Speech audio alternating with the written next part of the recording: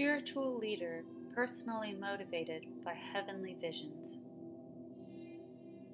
She would become the embodiment of the people's nationalism, as well as the French Restorationist movement.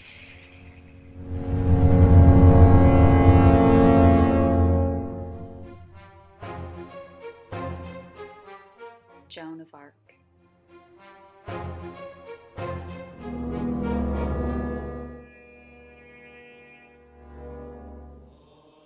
It had been more than 300 years since the Crusaders were sent by wealthy Byzantine politicians to the Middle East under the pretext of liberation of Judea from oppressive Islamic powers.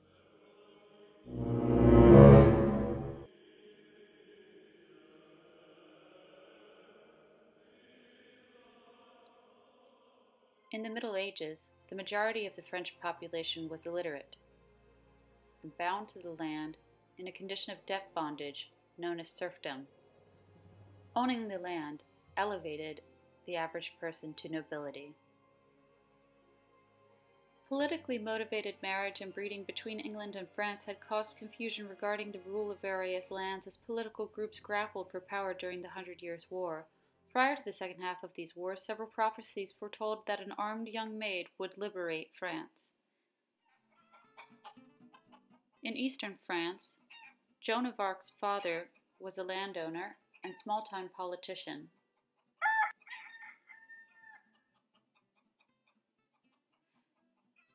Joan heard voices and saw visions of several holy deities in her childhood, which told her she would join them in heaven after she completed some earthly duties.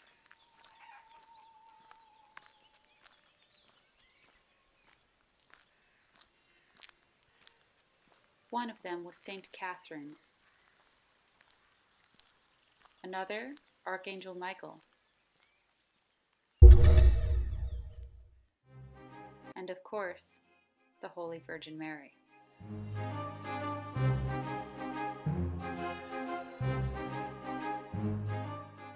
Saint Catherine of Alexandria, slayer of the allegorical dragon, was a virgin princess who was literate and scholarly, which was, for women on the multicultural Mediterranean island, actually quite in vogue. Hypatia and Cleopatra would also study in Alexandria. She converted to Christianity when she was 14 and converted many others, including the emperor's wife, all of whom would be subsequently killed. Emperor Maxentius had her scourged, then imprisoned, then threatened to kill her if she did not marry him, which she refused, so he sent her to be nudely, publicly, slowly tortured and mutilated on a spiked breaking wheel. A clause in torture stated that if the device failed for some reason, the victim could go free because of divine intervention. Upon her touch, the wheel broke, so they beheaded her instead. Rather than blood, a white fluid ran from her neck. Her body was taken to a mountaintop, now called Mount Catherine, where it was preserved. In her memory, the monastery of St. Catherine still exists there. It holds the world's oldest, longest operating library. Later, the ancient library of Alexandria was burned to humiliate and infuriate Cleopatra. Archangel Michael also appeared before Joan. He as well slayed winged serpents or dragons or dinosaurs depending on your beliefs. He is the angel of mercy and is sacred to a huge range of religions and cults. Needing no introduction, Mary also appeared and told her to ask the king for arms against England and Burgundy. However, the current king was the son of a madman. Would he take Joan's visions and voices? It is well known that Joan did not fit any mental illness diagnosis, especially not schizophrenia, even as it manifests in teenagers. The young French king would order armor to be made especially for her, and he told his leading commanders that they should now follow her directions. After one battle, the Duke of Alencon stated that the leadership and direction of Joan was such that the victory at Orleans was hers. As a peasant, she would have spoken the vernacular Latin of footmen and smiths and would have been vocationally inclined to get hands-on with gunpowder and weapons. She was not distinct from the men she inspired in battle, unlike the knights who would not belittle themselves to learn from the other 90% of the population. During the 100 Years' War, standard were knights' horses and swords, but novel gunpowder increased cannon fire, and like a youth to technology, her learning curve outpaced older modes, upsetting classical opponent strategy. Joan's first battle was her successful siege of Orleans with 10 men against 4,000 in June of 29, which was the most firepower ever used in history. The most significant act for Joan was leading her army deep into English-controlled territory to see Charles VII crowned King of France.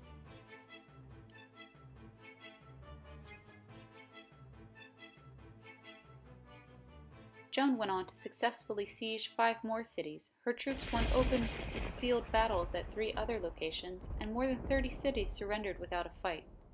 During one battle, Joan was shot by an arrow in view of all. While she was being nursed, the French faltered and began retreating. Joan returned to the front and declared, "There should be no retreat." All parties were shocked and the French were victorious.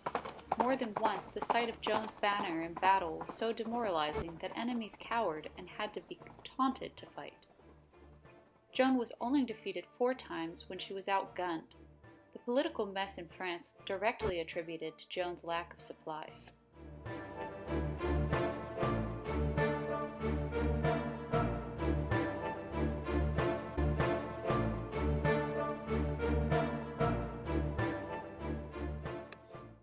After being captured by the independent Anglo-Burgundian forces, she was imprisoned in a tower at the castle of Rouen, and was later sold to the English as a POW. Multiple rescue missions failed, and Joan attempted to escape more than once, even leaping 70 feet from the tower to be found unconscious later. She said that the voices had warned her to be careful of the leap. In prison, she was under tricky inquisition, though her scholarly answers stupefied all. Whenever you want. The Lady of Burgundy publicly supported Joan and even testified to her virginity in court. Guards at the prison and lords were incessantly attempting to rape Joan, so she regularly guarded her virginity by donning her armor. Whenever you're ready. In 1431, she was assassinated by British and political forces, led by the Cardinal Bishop Cauchon. She was burned at the stake for heresy, because her armor was considered cross-dress. Had she been raped, she would have been charged with witchcraft. The British also believed this 19-year-old warrior must have been possessed by the devil, and in the words of British medievalist Beverly Boyd, the trial was meant by the English crown to be a ploy to get rid of a bizarre prisoner of war with maximum embarrassment to their enemies. To prevent tales of her escape, Joan's charred corpse was put on view to the public, and then burned again to ash and thrown into the Seine River.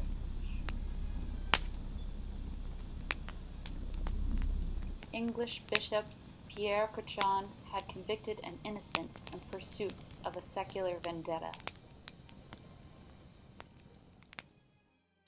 The 100 Years' War would end relatively soon after, with King Charles VII remaining enthroned. Joan of Arc was cleared of heresy in a retrial in the 1450s, which would instead convict the bishop of heresy for his secular vendetta. In a spirit of contrition and reconciliation, in 1922 a statue of Joan of Arc was placed in Winchester Cathedral, diagonally facing the cardinal's tomb. Joan faithfully fulfilled her destiny to rest eternally with Mary, Archangel Michael, and Saint Catherine.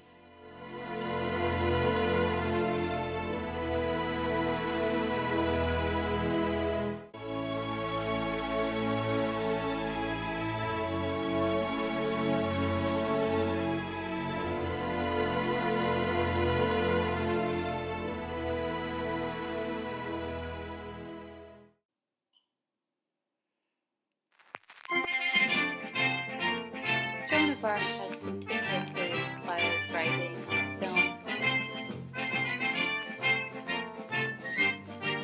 and especially in recent years, fashion.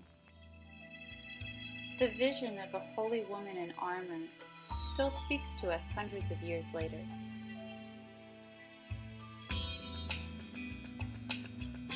It was a very popular choice at the 2018 Met Gala. What does this teenage girl teach us about self-confidence and empowerment? About trusting the truth in our own inner voices? About humility and tenacity and respecting our own visions?